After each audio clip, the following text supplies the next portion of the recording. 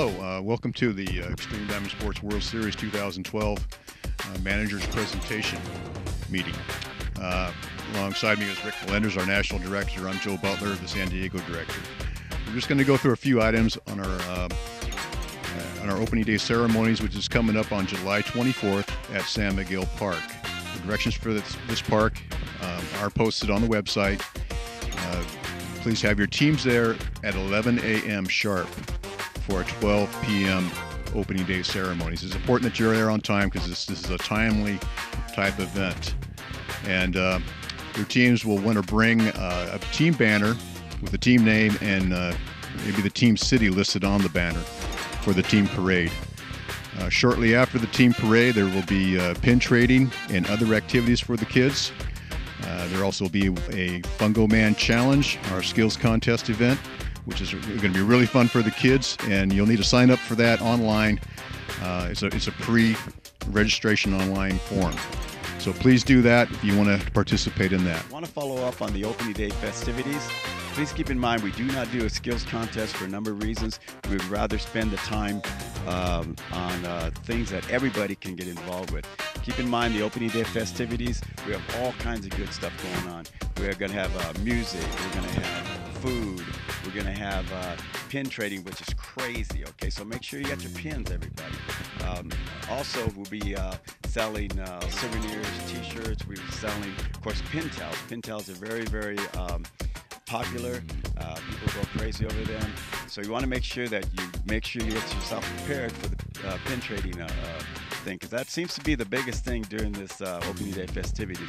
Once again, we're going to have Fungo Man there. We're going to be having all kinds of stuff going on. I can't even tell you what kind of great stuff we're going to be having. So bring the kids out, bring the parents out, bring everybody out, because this is always a great affair. And we're looking forward to just hosting you at opening day ceremonies, get a good kickoff for the World Series, and then Wednesday we'll go right into pool play. And once again, we just appreciate all of the time and effort that all of you have put together, all the resources that you guys have used just in order to participate in this great World Series. So we want to thank you once again, everybody, myself, Joe Butler, Jim Tuya, everybody, Rick Jr., everybody in our staff that have worked hard all year long to put this World Series together for you. As Joe was saying, for the team check-in, it'll be at Mount San Miguel, the day of the opening day festivities. And team check-in, managers, you need to check in your teams from anywhere from 12 noon to 5 p.m. You have that window from 12 noon to 5 p.m. What we will need for you to check in with your packet, you will need to have copies of birth certificates for every player participating in the World Series. You will need to turn in your roster, your Xtreme Diamond Sports official roster that you will complete online. Completing your roster online for the World Series will be a help to you, so you don't have to go out and chase your parents around or et cetera, for their signatures. Okay, once you complete the roster online, through our online roster system with Xtreme Diamond Sports, you do not need parent signatures. Additionally, you will need proof of insurance. Okay, once that is all checked in, proof of insurance, copies of birth certificates for each player and your team roster, then you will need to keep your book on you for the duration of the World Series in case of any protest, in case of any questions, et cetera.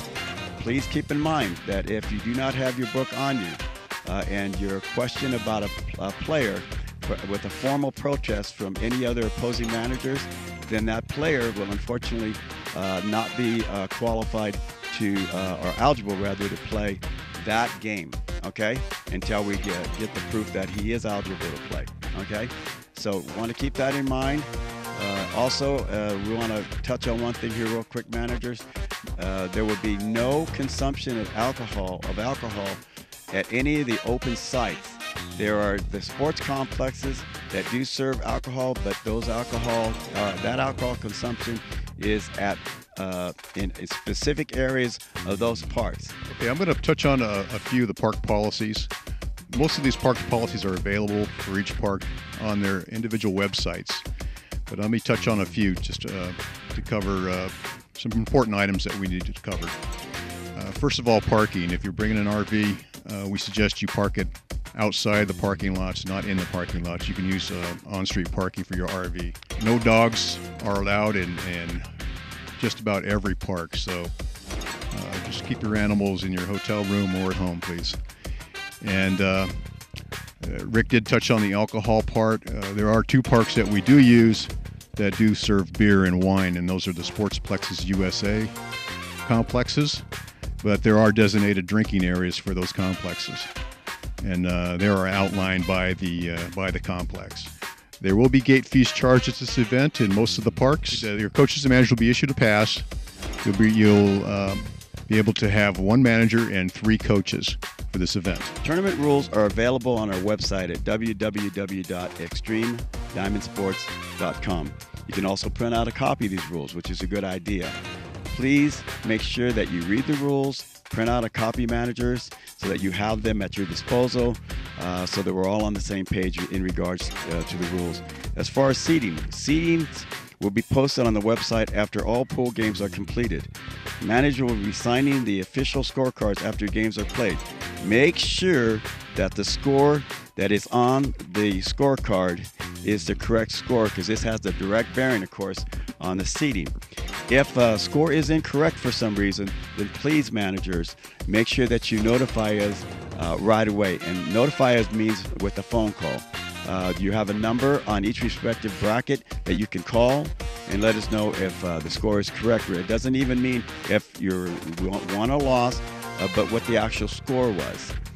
This is very, very helpful, because once the seedings are complete and we don't know in a timely manner, then the seedings will unfortunately remain as they were in regards to the scores that were given to us.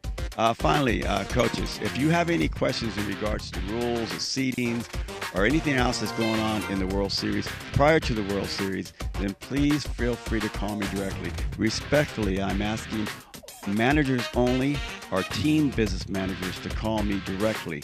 Rick Melendres at 951-538-2111, and I'll be more than glad to answer any questions that you may have prior to the World Series. Once again, we just want to thank you for participating in our World Series. It's going to be a great event, and we appreciate your participation. See you in San Diego.